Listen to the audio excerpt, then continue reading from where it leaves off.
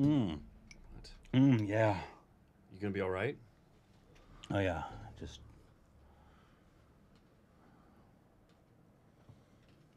My mom knows, man. You don't have to go broadcasting it all over the place. My mom knows you love her butt. Is that her butt juice? I could go for a salad right now. Juice!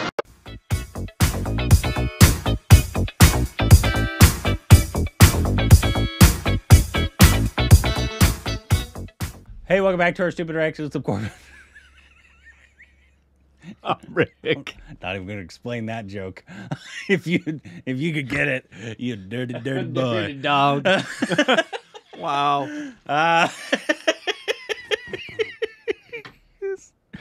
Anyways, what are we doing, Rick? I haven't the foggiest, faintest, freakiest idea, man. Oh, yeah. We got, this is a video that's going to kind of help us explain kind of what Brahmastra.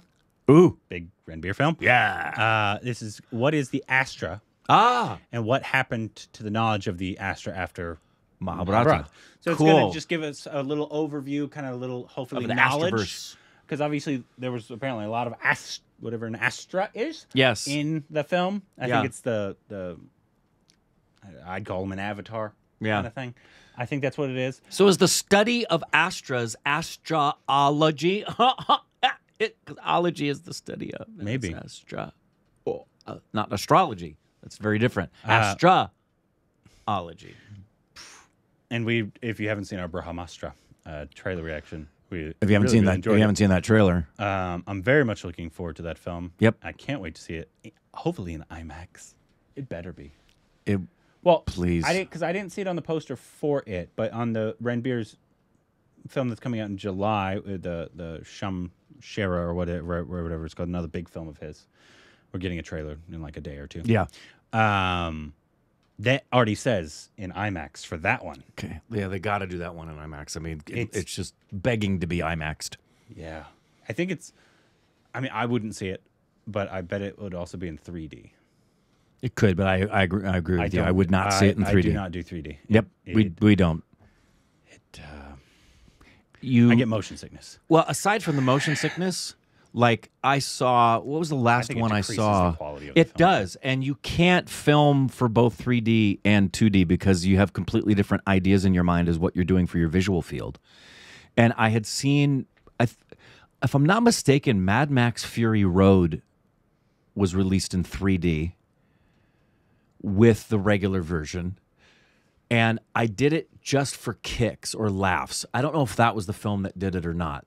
But I remember, comparatively, it just was most films are just much better looking when you see them in a 2D format. Yeah. 3D is, we're going to make the spear go in camera so that it hits them in the seats. That was clearly a choice you made just for the 3D effect, not for the storytelling aspect. Yeah.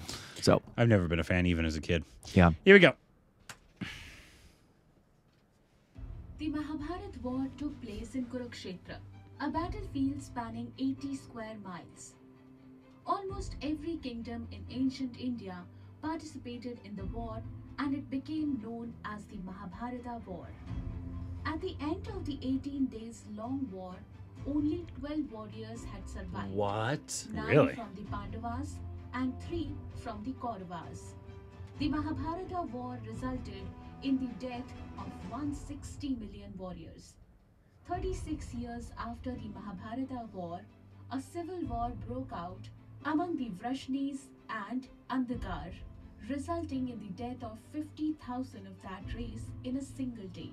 At around 5000 BC, other civilizations were not as advanced as ancient Indians. During times of war, warriors would use basic earthly weapons such as bows and arrows, swords and maces. In ancient India, scriptures like the Mahabharata and Ramayana talked about strange technologies such as celestial weapons that could be summoned through mantras, flying viman, men in spacesuits, space travel, planetary orbits, and divine sight. These technologies were quite advanced for their time and showed that Indian civilization was far more advanced than other civilizations.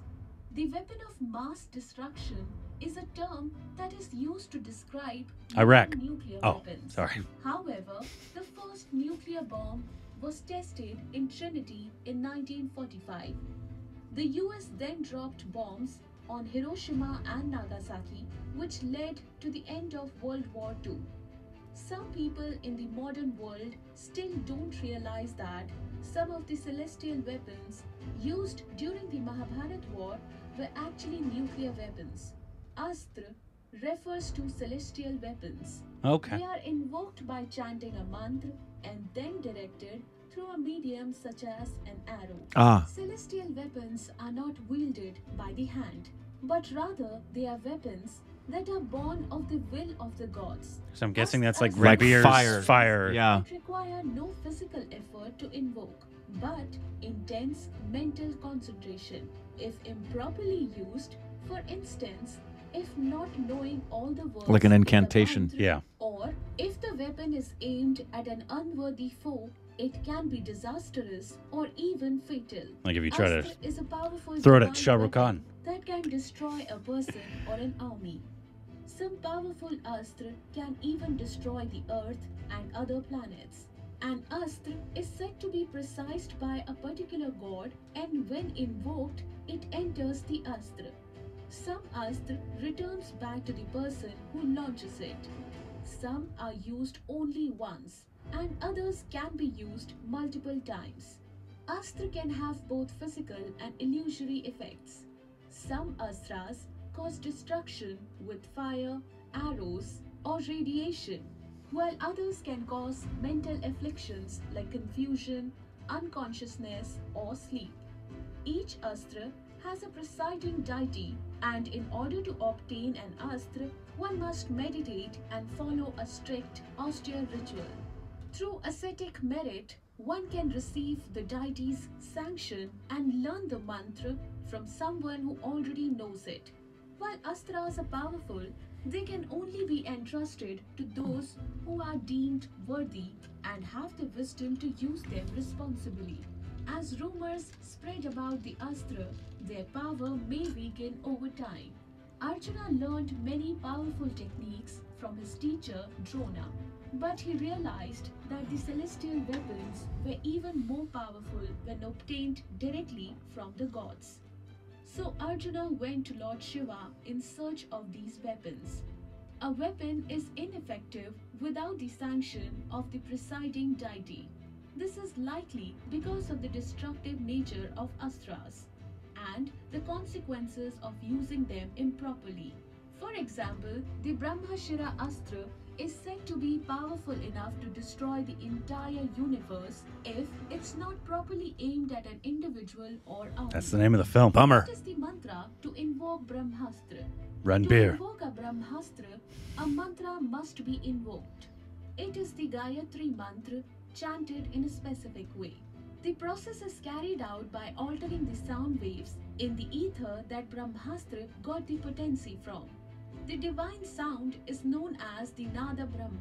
There are two types of sound: the unstruck or unheard sound and the struck or a heard sound.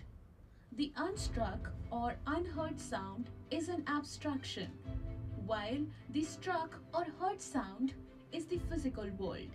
The unstruck sound is a vibration of either the upper or purer air near the celestial realm. The enlightened yogis seek the unstruck sound called Anahat Nad, and only they can hear it. Ahat Nad or the struck sound is the vibration of the air in the lower atmosphere closest to earth. It is any sound we hear in nature or a man-made sounds, both musical and non-musical. So, to realize Brahmastra, it is the Anahat sound that is used to chant Gayatri. What if they're gonna make the characters do that in the film? Yeah. Anahat sound that we use for puja. There are great lessons hidden metaphorically in our history from the Ramayana and Mahabharata, such as the knowledge of Astra, the celestial weapons that were the nexus that killed thousands of soldiers in seconds and changed the face of wars. It may sound fictional, but weapons of mass destruction were not a myth in the Mahabharata war. Many of them were as powerful as nuclear weapons today. However, the knowledge and technology in those days Props to the were cameraman. very much limited to a few people. In Mahabharata war, most people who knew how to invoke the weapons died, leaving Arjun as the only one who knew how to use them. Another person who knew how to use them, Ashwathama, was cursed and forgot all his knowledge. Bummer. Thus, he couldn't teach anyone how to use the weapons. After experiencing the destruction, we don't think that a noble warrior like Arjun wanted to pass his knowledge of destructive weapons to his next generation. Likewise, those who remained from the Mahabharata war were not worthy of such knowledge, so it couldn't be passed on. The knowledge of the Astra died with the generation. If you are interested in knowing more about Mahabharata and That the was weapons cool. used in it, Yeah, there's going to be so much information. I'd imagine, or maybe not, that the director's going to do it in such a way that it's not going to be. No, You're just going to kind of understand it as it goes along. going to make it accessible. Maybe. I would think. You'd have to. Could be. Because I would imagine too, because I don't know if I sent you this. Disney, which owns the, somehow is behind this production house. Okay. Brahmastra. It's releasing it like a normal slate, Okay. just like any American Right. film. Oh wow. Nice. Like they're Good. They're ready to just release releasing it. Yeah. It's on their normal slate, not Right, their of sub slate distribution of films. Indian films. Wow. So I guess I don't Good. know if that shows you that they're either confident in it or what it shows you. I don't know, but obviously they don't normally do that. Yeah. There's normally one theater around here. RRR got a pretty big release. KGF got a probably even comparable. a bigger one because we Yeah. saw that at a different one. Yeah. that we don't normally see Right. it at. But also, at least in the trailer, maybe I don't know. Maybe you shouldn't explain it to me. Does Ranbir not know he's a weapon? That's my guess. My guess is, I was just going to say that. My guess is in the story, as he learns about the Astras, we're going to learn with him. That he is an Astra. And that, yeah, and what he's capable of, not capable of, the worthiness, the fact that sometimes this can be used, and if it's at somebody that's in the wrong way, it can go wrong. Wouldn't surprise me if that involves him doing something that inadvertently hurts Alia's character. So obviously don't know and don't want to know, but my guess is the way they're going to teach us is as he learns what he's capable of. Alia is a character in represents, I believe, a character in the Hindu mythology as well. And then there's so many other ones. There's a lot of characters. It's just we talked about the depth of as we learned India's history and then all of the different stories. It's an endless treasure trove of movie making fodder. Yeah. Just an unbelievable amount of great stuff to tell. And I'm assuming everybody should be hoping this is going to work out because they spent a butt ton, right? On shows. This, well, for India, right? Because I think it was $47 million, which for here, this would be a $200 million, $300 million. Yeah, this movie. would be a Marvel level. Obviously, India, the money is different. Yeah, it's the most money anybody's ever spent on an Indian film. I get that. So obviously, but they're hoping so that they can make more of these, and it could be a global thing, so they can spend more money and make it even bigger and better. I hope so. Because the only way you make stuff bigger and better is by getting usually more VFX in terms of big action films. Bigger and better VFX because that costs a lot of time and money. But you also need good story and good acting. Of course. Because just because you've got great visuals doesn't mean you're going to have a great movie. Yep. Yeah, it's storytelling, so story is king.